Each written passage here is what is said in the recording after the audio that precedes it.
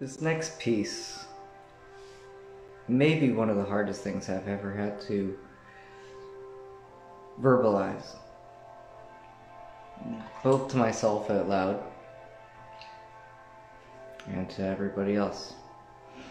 Come here, Luna. Come. Come. Come join me in space. Come on. Come on. Come on. No, I don't want you drinking the yucky water on the floor.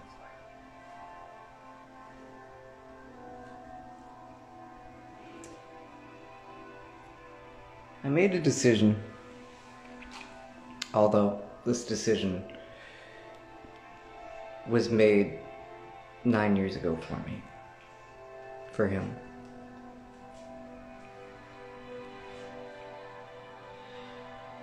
For a while now, I've gone by the name Sigil. Sigil is the magic. Sigil is the wizard, the occultist.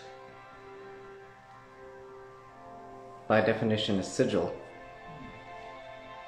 like the Superman S or the Batman emblem, it's a sign. It's a sigil. It's a symbol that represents something. Because when the person dies, the symbol lives on, and anybody can represent the symbol. A sigil, a magical seal, not too indifferent than a pentagram or the cross, means manifesting your dreams into reality. Now the name Sigil is exactly what it is. It's a sigil. It's not who I am. It's what I do. It's what I was born to do. It's what I was gifted with. Who am I? Well, I guess as a superhero, it's time to have that talk now, isn't it? I have a scarlet rose on my arm, a representation of a woman I loved very, very deeply. We lived together for a short period of time, and we raised her 2 boys for about 2 years, 2.5 years. And from there, I also had the blessing of living with another woman. And we raised 2 girls together for 2 years as well. And just for the trifecta, I also had the obliged honorary privilege of living with my best friend of 6 years, coming up February 14th, for 2.5 years.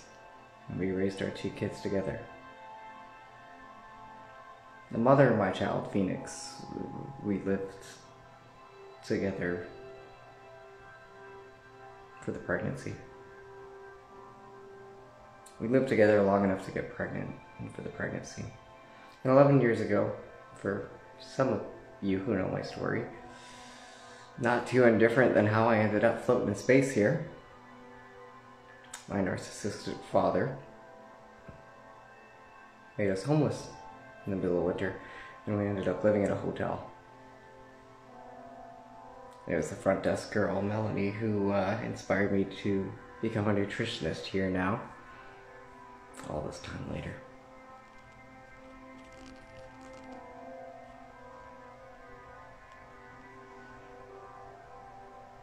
I love being a dad. I love my family, I love my kids. The scarlet rose on my arm turned into the ultimate symbol of love for the woman who taught me how to love in the first place.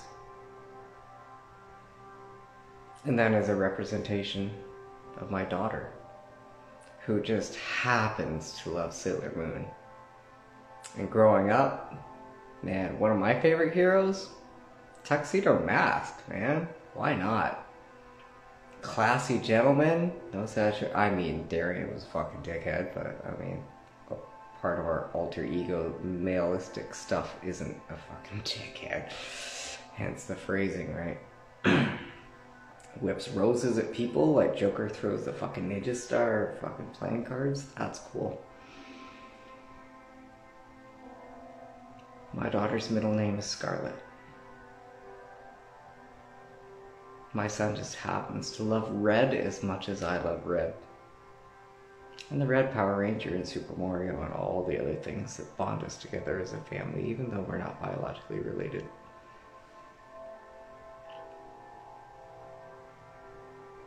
So who am I?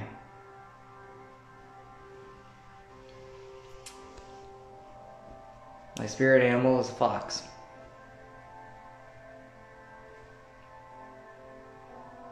It's something I love intrinsically, very much so. They're the coolest animals, and you can pet them when they're wild. They're so friendly. They're smart, cunning, and they just happen to be really superior type thieves too, little foxes. Fox in the hen house, I mean, what better representation of masculinity? So as a hero, I'm the Scarlet Fox. And as explaining my life and my history and my family and my kids, when I was raising my 2 boys with the woman who inspired the Scarlet Rose on my arm. As their youngest boy, whose biological father attempted to kill me 9 years ago, and bludgeoned my head to the point where the person I was before, was supposed to be permanently blinded in both eyes. To which I spent the last decade learning every healing technique in the book. Master Reiki practitioner, holistic health coach. You name it, I've studied it. I'm trying to heal myself.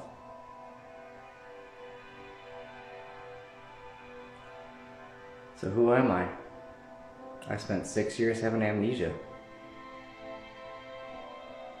Who was I? When I met my best friend who healed me back to health, I was like Wolverine. I didn't know who the fucking hell I was. I couldn't remember anything. Until she healed me. So the thing is, as part of this holistic health coach talk here, I'm going to touch on a very, very, very sensitive topic called ambiguous guilt. People who have been brain damage survivors and been through post-concussion syndrome. People who have survived really, really horrible things that we weren't supposed to live through.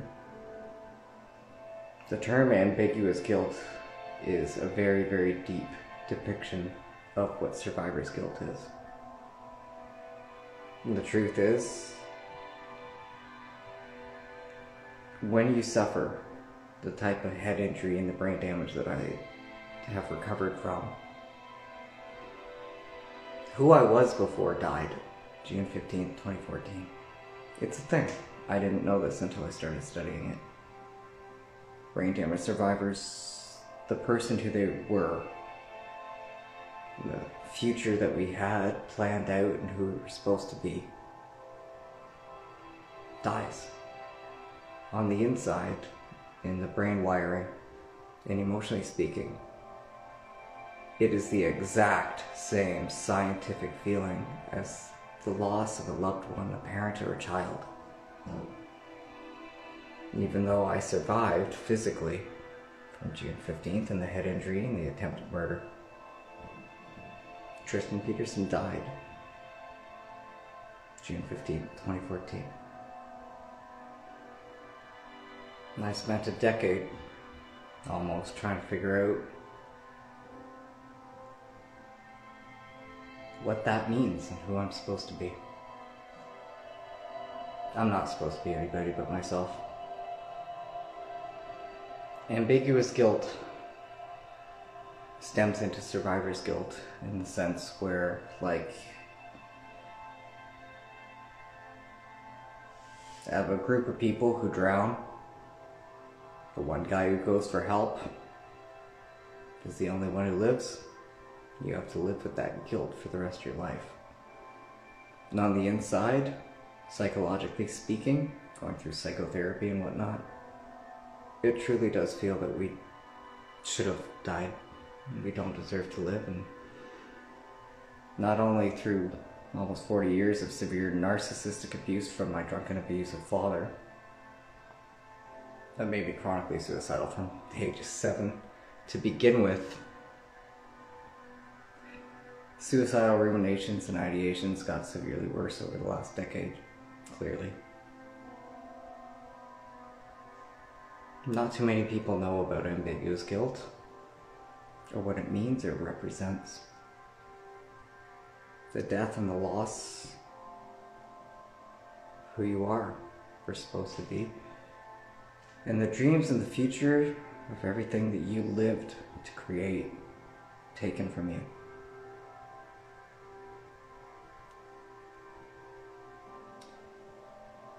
Healing journey. There is no recovery.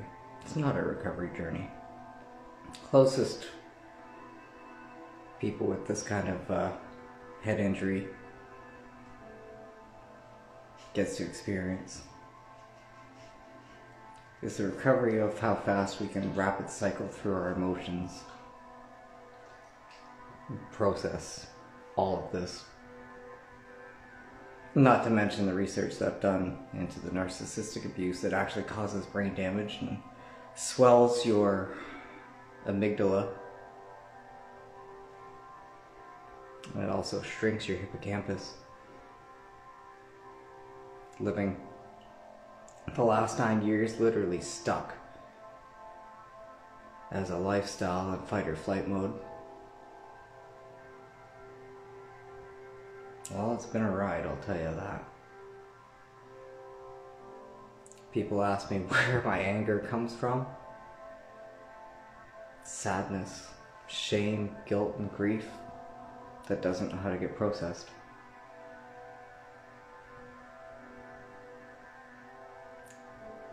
The cortisol levels of people who live with and survive through narcissistic abuse.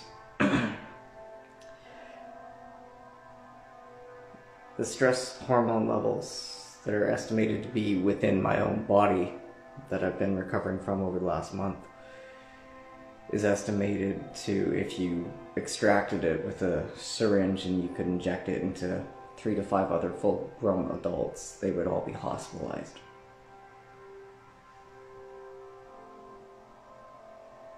As I said, it's a healing journey, not specific to recovery.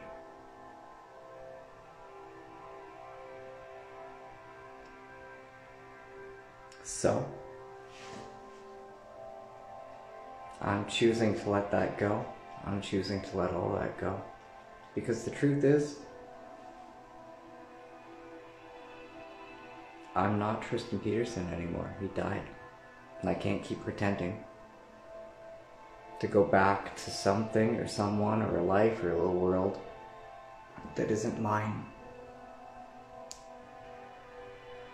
My best friend was right, very much so, when she nailed it and said, I don't know who I am. I am figuring that out. Best I can give you is I'm Scarlett Fox, Master of Locks. How did I become the Master of Locks? Well, again, I've been raising myself without parental supervision since I was 3 years old. I was either constantly and consistently locked out of the house as a child, constantly trying to climb in through windows and pick locks to get back in, or I was constantly locked inside trying to pick locks, trying to get out. I'm pretty damn sly with a lockpick. I ain't open gun vaults. I shouldn't say this too loudly to the world. I can even open ATMs too. It's the easiest fucking thing in the world. I actually could be the world's greatest thief if I chose to. I'm not a villain. Sometimes this little blue planet, well, I guess it's kind of green, the way I painted it.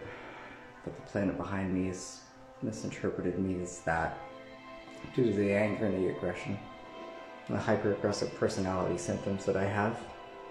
as I process through my emotions of the fact that now that I have recovered, the amnesia's healed, well, I get to be gifted with a full-blown goddamn eidetic memory. Kind of like Reed from Criminal Minds. Now it's actually very hard for me to forget anything. I can remember straight back to being a little kid, little baby, being spoon-fed by my dad, saliva on it, spoon from the oatmeal he was giving me, trying to stick it in my mouth. I didn't want it. I never bonded with my parents, clearly. My body was grossed out and detested by his own spit, I remember. And for the longest time, since, I used to bite a spoon with just my teeth, because I didn't want my lips touching that shit. All based off a memory from when I was like 1. There's a short period of time, from ages 1 to 3, where I was taken away from my parents by the doctors, trying to figure out what the fuck was going on with my health and how I was being abused. To which they couldn't determine it, and they just gave me back to my parents. Thanks for that.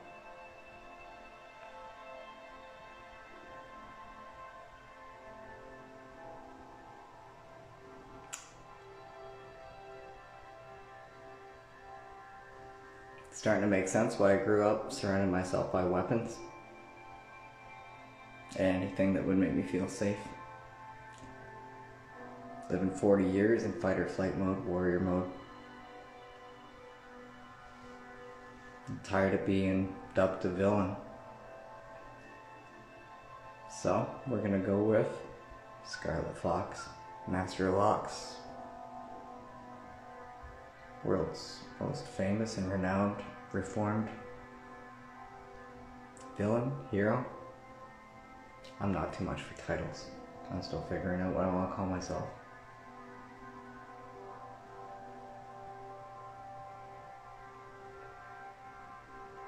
This is who I am. And that's my story.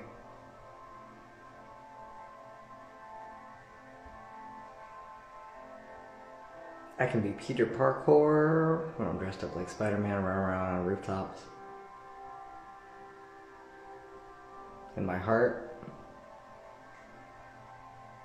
my superpower, the main thing I was gifted with, beyond figuring out how to open up doors.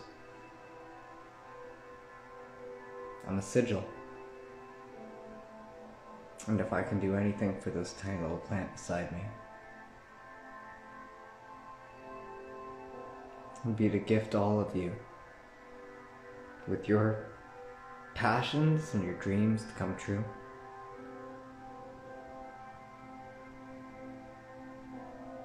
In ways that I have only ever prayed could exist.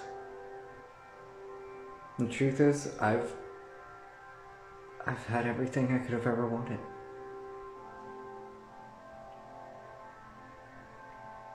I've had 4 beautiful families that I've been blessed with. I've raised 7 successful kids.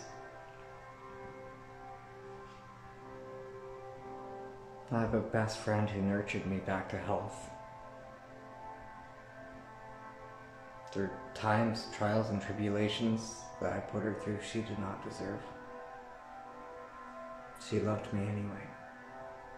Taught me that I could love myself. So, Sigil Raven Wolf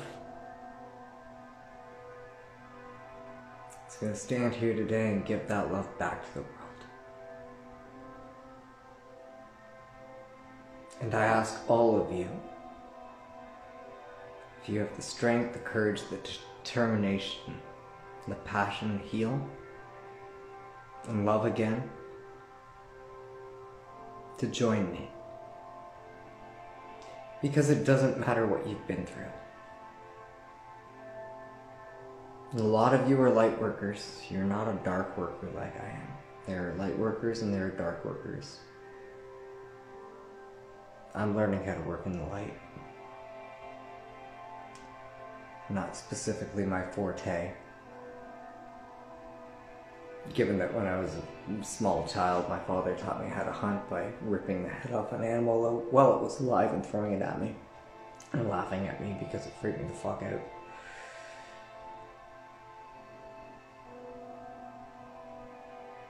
Light workers don't belong in the dark. You take people like me and you bring me out.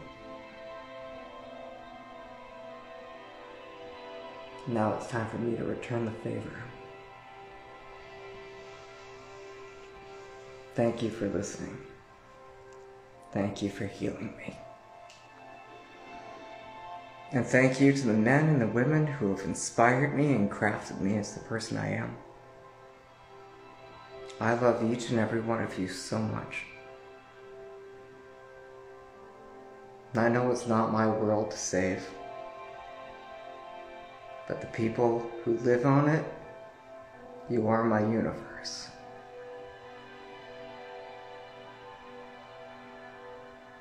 And you give me incredible powers. And I'm going to return the favor.